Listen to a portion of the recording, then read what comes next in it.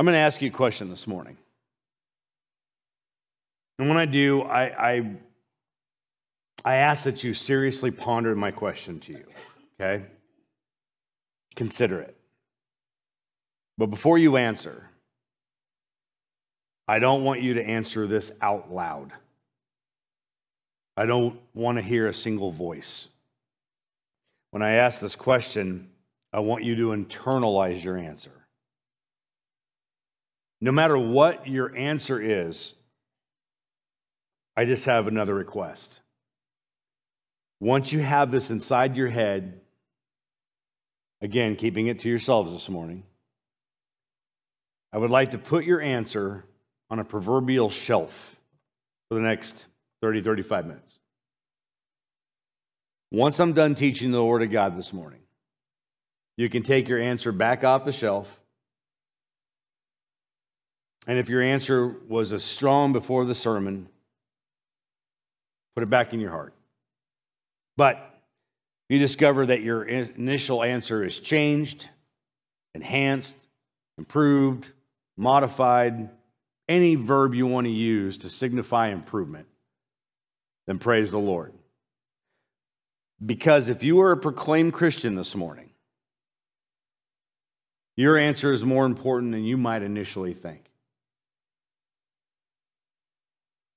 Jesus is the King of Kings and Lord of Lords. Here's the question. Is he your king? Is he truly your Lord?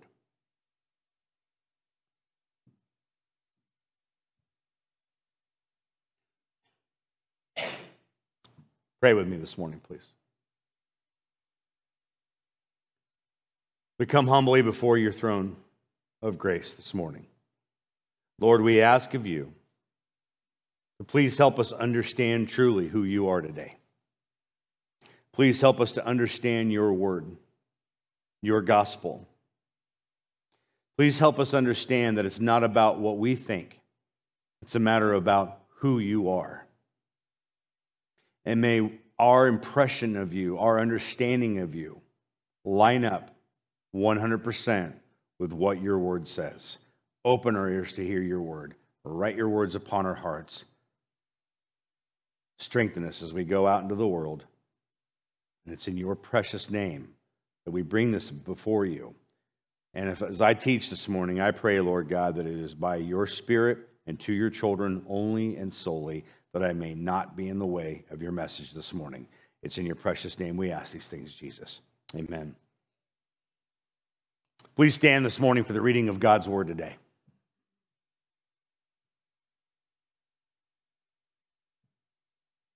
Mark 1:21 through 28. And they went into Capernaum, and immediately on the Sabbath he entered the synagogue and was teaching. And they were astonished at his teaching, for he taught them as one who had authority and not as the scribes. And immediately there was in their synagogue a man with an unclean spirit. And he cried out, "What have you to do with us, Jesus of Nazareth? Have you come to destroy us? I know who you are, the Holy One of God." Jesus rebuked him, saying, "Be silent and come out of him." And the unclean spirit, convulsing him and crying out with a loud voice, came out of him. And they were all amazed, so that they questioned among themselves, saying, "What is this? A new teaching with authority. He commands even the unclean spirits, and they obey him." And at once his fame spread everywhere throughout all the surrounding region of Galilee. You may be seated. Praise God for the reading of his word this morning.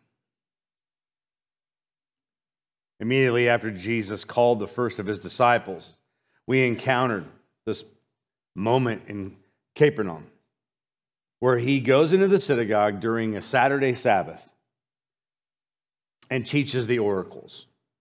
The oracles of God are what we know now as the Old Testament. The law and the prophets were given to the Israelites. And those who were gathered were amazed at how he taught, because verse 22 actually tells us that he taught with authority.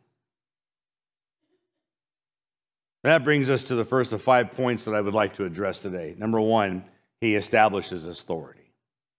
He establishes his authority. If someone who has a purpose with something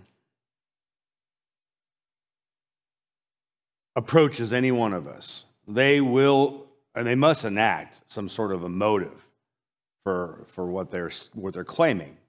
If they stand in authority, they have to enact what they're stating. Because we live in a culture that does not only not accept or believe in Christ Jesus, but they don't understand, those of us who do know him, don't really understand his authority. You know, we throw out easily our complaints to God. We should stand, my brothers and sisters, in awe of God. And remember that it is an absolute, we don't even deserve to be heard from him. And yet he gives us his ear. Our supplications are heard through Jesus Christ, who represents us, who intervenes to the Father for us.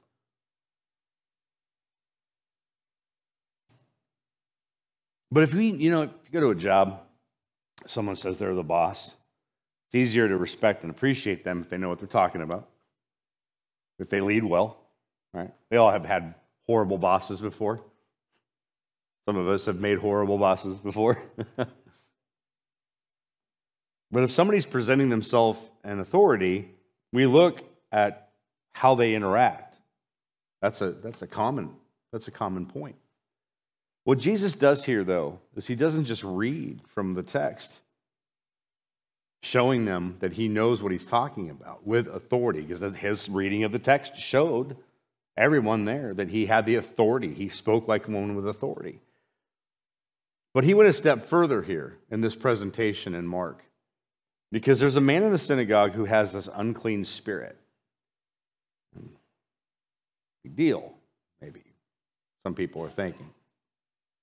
No one knew this man had an unclean spirit, otherwise he wouldn't have been allowed in the synagogue. He's not just hanging out and ignore Joe over here. He's got an unclean spirit. Nobody knows he has an unclean spirit. He moves with the people in the synagogue. They're all in the synagogue, and a man has an unclean spirit. And in the presence of the one who has authority, Jesus, he cries out, in verse 24, "What have you to do with us, Jesus of Nazareth? Have you come to destroy us? I know who you are, the Holy One of God."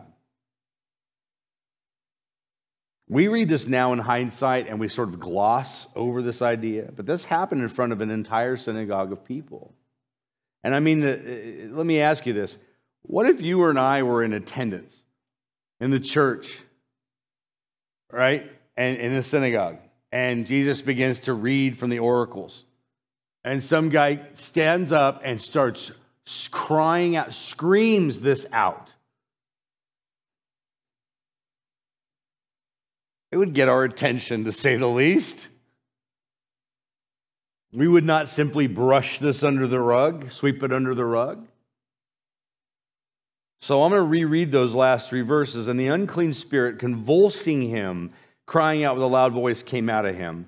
And they were all amazed, so that they questioned among themselves, saying, 'What is this? A new teaching with authority. He commands even the unclean spirits, and they obey him.' And at once his fame spread everywhere throughout all the surrounding region of Galilee." Let me remind you here that the people who are making this statement, he commands even the unclean spirits, and they obey him, they're not followers of him. They're simply seeing what is occurring in front of them. They recognize that there's something going on here. When the demon speaks through the man in whom he is possessing, "What have you to do with us?" This is an idiom that distances the speaker from the person who addressed it. This really goes back to 2 Samuel and the sons of Zeruiah, when David is speaking to his adversary. You see, to the demons, Jesus is their adversary. To the demons, Jesus is their enemy. But he's still their God. He is God incarnate. He is their God. They bow before him. That's why this demon-possessed man, like, and flirts. However that went down, he still says what he says because Jesus speaks with authority. He was the one through whom all things were created through and for, according to Scripture. And this includes the angels, both the loyal ones and the fallen ones. And they respond to his authority. We read about how the angels ministered to Jesus after he resisted the 3 temptations of Satan at the end of his 40 days in the wilderness. And they came to minister him. And here we see the polar opposite, one who speaks through the man, an unclean spirit, and he blurts out, "What do you want from us?" This cannot be ignored. Let's move to Mark 1, 29 through 34. And immediately he left the synagogue and entered the house of Simon and Andrew with James and John. Now Simon's mother-in-law lay ill with a fever, and immediately they told him about her. And he came and took her by the hand and lifted her up, and the fever left her, and she began to serve them. That evening at sundown they brought to him all who were sick or oppressed by demons. And the whole city was gathered together at the door, and he healed many who were sick with various diseases and cast out many demons. And he would not permit the demons to speak because they knew him. That brings us to numero dos. He displays his authority. When we talk about Jesus, who has the authority on this earth to silence demons? No one. No one here other than Jesus has the authority to rebuke a demon. You nor I have the authority over demons. This kind of goes in complete conflict with what I grew up knowing and when I became a believer in a Pentecostal church where I have the authority to remove them. I don't have the authority. I can challenge and I can speak because I'm a Spirit-filled believer. I can speak on behalf of Christ to remove the iniquity of said demons, but it is by his authority that these demons obey him, not me or you. We don't have the authority, but we have the ability to stand firm knowing that we have the Spirit of the living God indwelling, that we cannot be overtaken, that we cannot be possessed, we cannot be filled with an unclean spirit, but that doesn't stop them from attacking us at any time. But it is by the authority in which we have through Christ that they will not win because the authority lies in Jesus Christ. When I get angry with Satan's infiltration, I'm like, I rebuke you in Christ Jesus' name. And then I immediately engulf myself in prayer. Lord God, thank you. Thank you for who you are. Thank you for everything you are. I'm going to withstand this attack because of you, your authority, your glory, so on. It is by this that we have the ability to stand as his elect. Because he's displaying his authority through us. We are his representation. But we don't have the authority apart from him at all. What did Jesus do about the demons? He silenced them. The only thing they have authority over is this world and the ones that have not been redeemed. And by rebuking demons, Jesus displays his authority. Mark 1, 35 through 39 is our next portion of Scripture. And rising very early in the morning, while it was still dark, he departed and went out to a desolate place, and there he prayed. And Simon and those who were with him searched for him, and they found him and said to him, "Everyone is looking for you." And he said to them, "Let us go out to the next towns, that I may preach there also, For that is why I came out. And he went throughout all Galilee, preaching in their synagogues and casting out demons. This presents to us our third point, authority in agreement. Jesus departs and spends time with the Father. Okay, he leaves the mass of the guys, everybody who's following him. This is big old entourage. He's getting attention. It's like fame. See, your favorite artist pulls up in a tour bus. There's people waiting at the venue, ready to welcome them. You don't think that this happens with Jesus. He's been casting out unclean spirits, rebuking demons, healing people. His fame spreads, according to Scripture, what we read in the very beginning. His fame spread. So he has to withdraw. And we see Jesus withdraw. He withdraws from the crowds and he goes in silent prayer to the Father. And people are like, well, if he's one with the Father, why is he praying to the Father? Because he's one with the Father and it's his Father. Let me explain. Jesus prays to the Father whom he is one with. And I believe this shows the monotheistic understanding of our triune God. We have served one God, monotheistic, one God. That is what the monotheistic means. But it's a triune God because it's a Father, Son, and a Spirit. All three are completely in agreement. They are never in disagreement. All three are, the Son relies on the Father and the Spirit intervenes. This is where we see the authority in agreement. They are three in agreement, and all three are in authority, but they are all three one. They cannot operate apart from one another, and as hard as it is for our brains to understand a triune God, in principle, and we can understand the fact.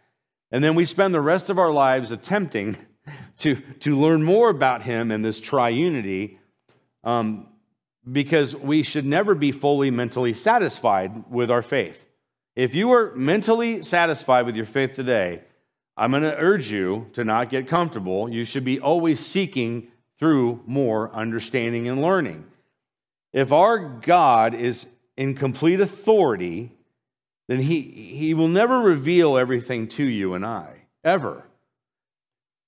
No matter how hard and how much we study, we're never going to get everything about God and his characteristics completely understood, even as much as we seek.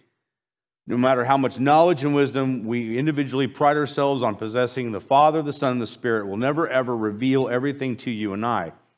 And we shouldn't desire that. However, we should desire to become better followers of Christ by praying for knowledge and wisdom and more understanding, along with peace and empathy and comprehension and compassion. We should be ever wanting to change who we are to emulate Christ Jesus here on this earth in our lifetime.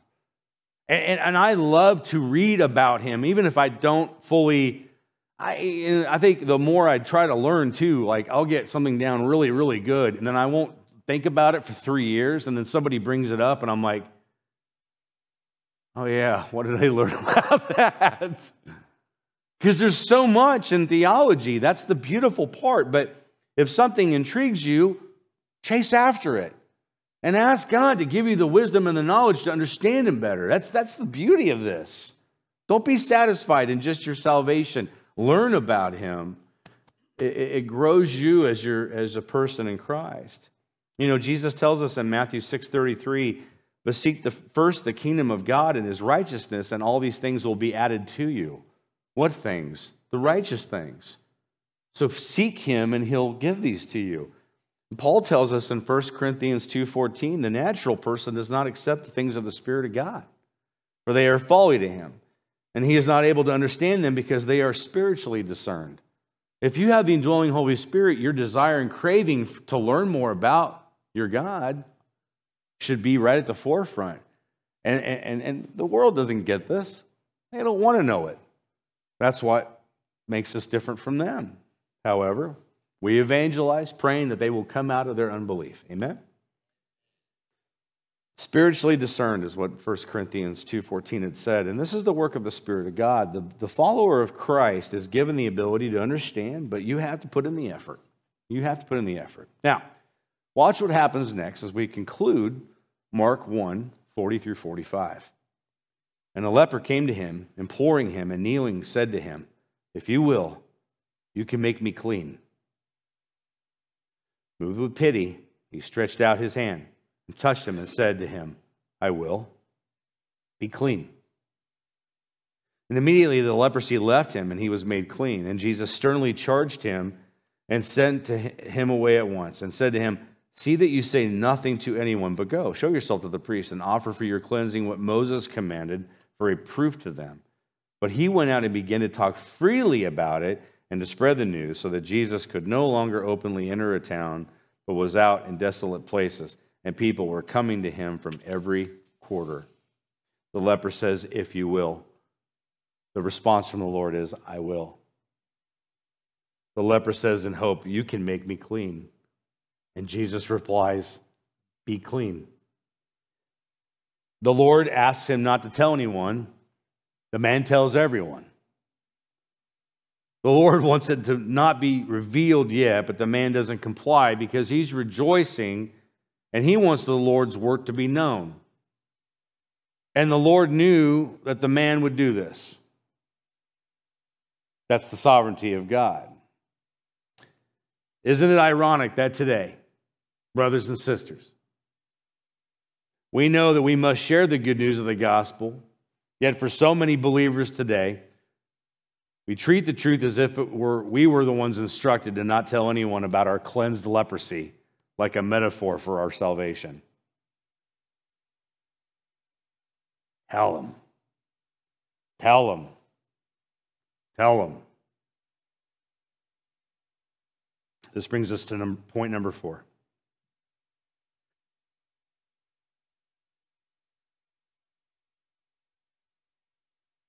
Revered. To revere means to have deep respect and admiration for. And this is how we should approach the Lord God. You might ask, how do I approach the Lord? What does this look like? The answer is reverently and in worship. Okay? Now listen this morning. The great theologian Francis Schaeffer, amazing theologian, once stated this question, how should we then live? We had to go through that entire thing in CLI. You'll get there, William. You remember it, Gage. But it's actually phenomenal. The first guy that wore the best soul patch. I didn't even know who he was back in the 70s. And I started learning about him about 5 years ago, or more. And I'm like, what a good-looking fella. Anyway, his book, How Should We Then Live, answered the questions raised by the radical shift in our culture from modernism to postmodernism. That's what he was addressing. The question that we face in 2023 is closely related to it. How then should we worship? The how of worship is so much disputed today, it's not even funny. The issue has been described as a war of worship today. We have this exceedingly growing perspective of thinking that it's traditional versus contemporary. But what it is an understanding that there's something greater here. So I want to go through a few points before we bring this to an understanding. The best place for us to answer the how of how to worship is to begin with the who question. Who is it that we are called upon to worship with our whole hearts, minds, soul, and strength? The answer at first glance is exceedingly easy here. It is Jesus Christ. But from a Christian perspective, the obvious reply of worshiping the Lord isn't as easy for everybody to understand here. We realize that we are fallen creatures, and it is our most basic and fundamental inclination to worship something or someone. And even as believers, sometimes our pull in our flesh is to worship something or other than the true God that created us. Idolatry is the most grievous of sins. Otherwise, the first 4 commandments of the 10 commandments wouldn't be so focused on it. Quit focusing on things other than your God, is what the first 4 commandments state. It's imperative that as a believer, a follower of Christ, at the beginning of our pursuit, at root, should be to understand what true worship really is, because we understand who we are worshiping.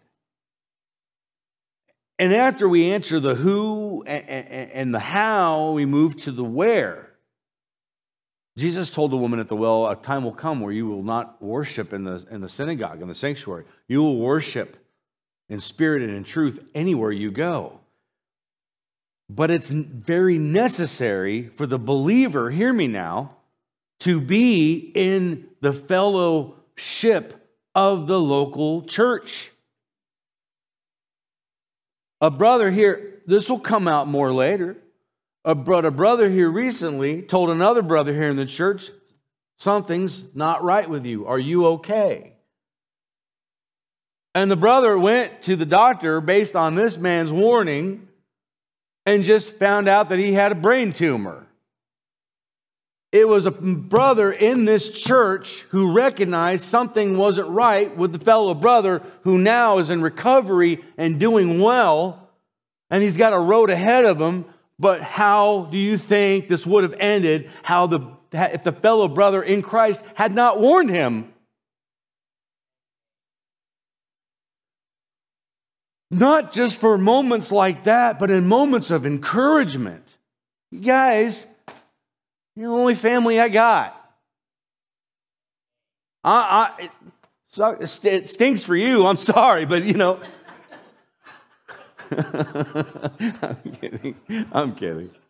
You're the only family I got. And you're the best family I got. And I'm grateful for that, man. At the same time, we notice throughout biblical history that people met in various locations, including house churches, but the house churches were because it was a necessity. This is a house church. Amen? You know? This is a small church. This is a house church. Yeah, we have small groups, Bible studies, things like that. That's not what we're getting at. We're talking about, and those are helpful to grow you, but this is where the body of believers must get to worship as we're talking about. But the apparent crisis and the revolution of our worship today. You know, we think we have to do things a certain way, but guys, worship is not evangelism. Worship is worship unto God. I'm going to say that one more time. Worship is not evangelism.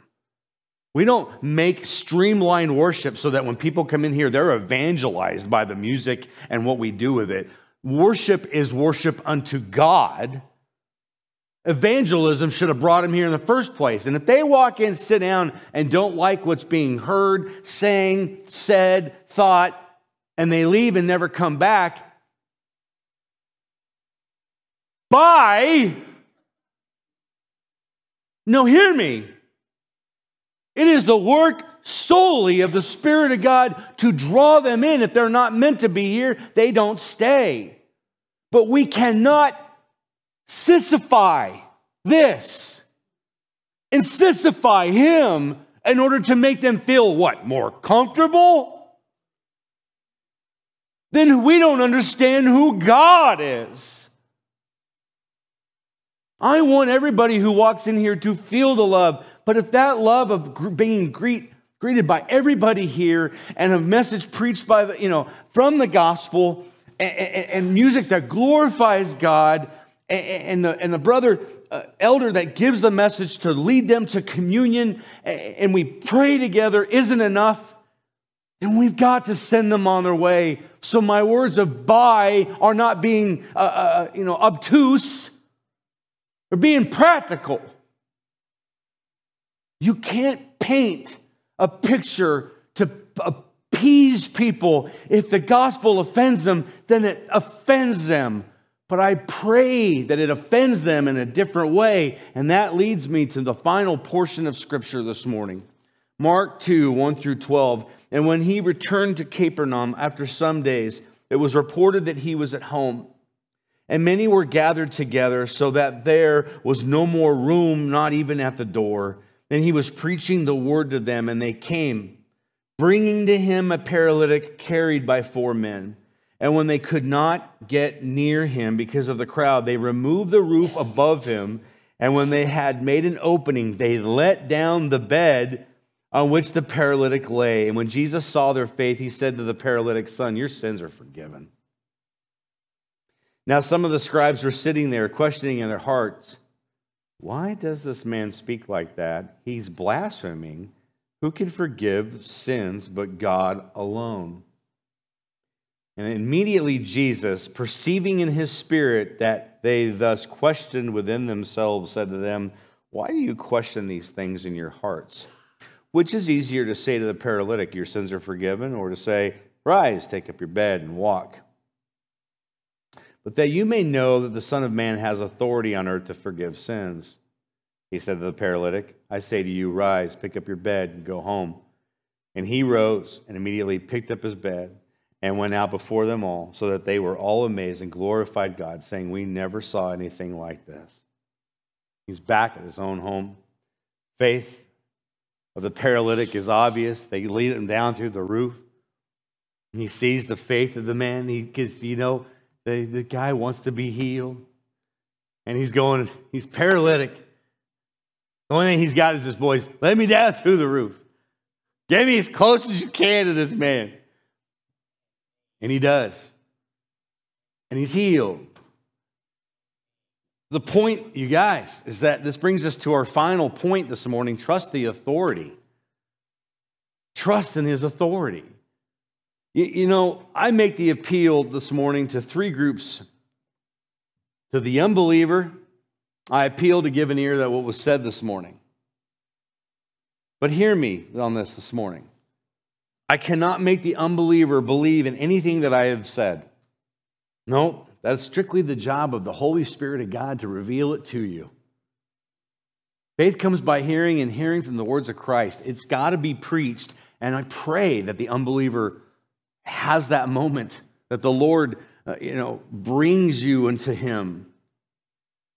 When Jesus told the people gathered in the passage of John 6:44, "Nobody can come to me unless the Father who sent me draws him." How's he going to be drawn? By the Spirit of God. How's it going to happen? Through the words of teaching. That's what evangelism is all about. But it's my commission as a preacher of Christ's truth to teach the word to all of you. And I pray that it hits your heart, that it doesn't return void. I know that faith comes by hearing. That's why I preach the gospel.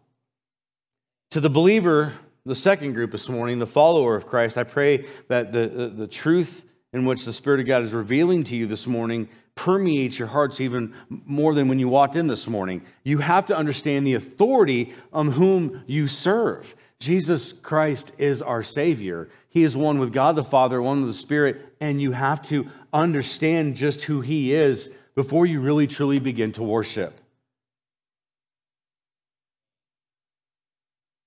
In a moment, you can reevaluate what I said, like I asked you to, and you could put it back in your heart if you're ready to go and good to go. Maybe it's enlightened, maybe it's strengthened. Does it make you a weak believer? It makes you a strong believer. That's why we hear the preached message of the gospel. But to the third group, that's the one I want you to hear this morning. That's the fence treader. You who consider yourself a follower of Christ, but only when it fits you. You who lives half your time in Christ, half of the time not. You're the one I'm worried about. I can't control the unbeliever for believing. I pray that they do. And I pray that the believer is strengthened. But if you're a fence treader, your peace, your livelihood, and more importantly, your eternal salvation is up for you to examine this morning. Start living like He is your Savior and you believe in His authority. Start treating Him like the God that He is and approach Him in reverence of worship. And stop acting like He's only there as an ATM machine for you. Or a gumball machine. Or what's the one in the movie Big? Zoltar. That's right. Go to the boardwalk to get your lucky win. No, that's not who He is. He is God. Approach him reverently and adore him. But all three of these groups, I pray that you are moved this morning to truly understand that we serve the Savior of the world. So let me ask you this question one last time before we pray. Is Jesus your King? Is Jesus your Lord? Father God, we come before you and we thank you. We praise you. And we give you all the glory this morning. Lord God, if any one of us is sick this morning, if any one of us is hurting, then we pray, Lord God, you would forgive us of our sins. And if you would see fit to see any one of us through our health ordeal and heal us, Lord God, that it is by your authority, by your mercy that this would happen. You are the King of Kings. You are the Lord of Lords. You are wonderful, merciful. You are the perfect physician. You are the wonderful counselor. And we give you all the glory. We ask of you, Father God, to constantly show us and reveal to us who you are and enlighten us by driving us to seek more about you. It's in your perfect, precious, holy, and most perfect name we ask these things. And all of God's children said, amen.